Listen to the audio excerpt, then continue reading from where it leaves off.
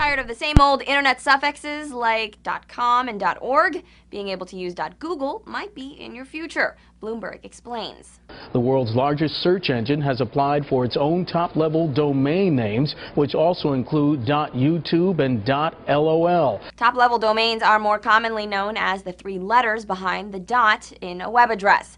In its official blog post, Google pointed to a recent report which says almost 50% of all websites use the .com suffix. By opening up more choices for internet domain names, we hope people will find options for more diverse and perhaps shorter signposts in cyberspace. There are other suffixes out there like .biz and .gov, but before any suffix can be used, it has to be approved by the Internet Corporation for Assigned Names and Numbers, or ICANN.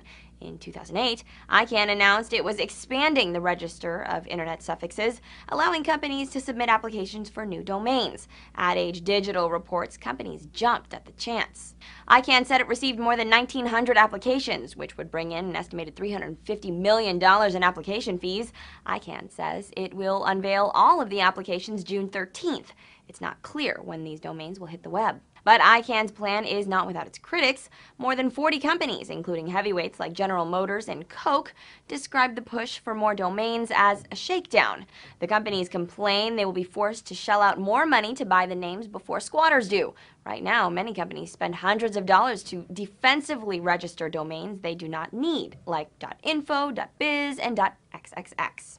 And as Business Computing World's Jonathan Edwards points out, new domains won't mean much if companies don't use them. If popular extensions like .com stay as popular as ever, other TLDs might get left on the fringe, along with underused extensions like .biz. Google's early support is a positive sign for ICANN's new domains, though it's unclear what sort of interesting and creative potential .lol sites might have. For Newsy, I'm Christina Hartman. Multiple sources, the real story.